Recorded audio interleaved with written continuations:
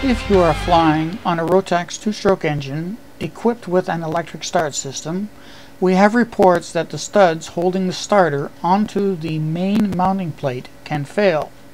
When this happens, the large fender washers can fall into the spinning magneto, causing considerable engine damage and possible engine failure.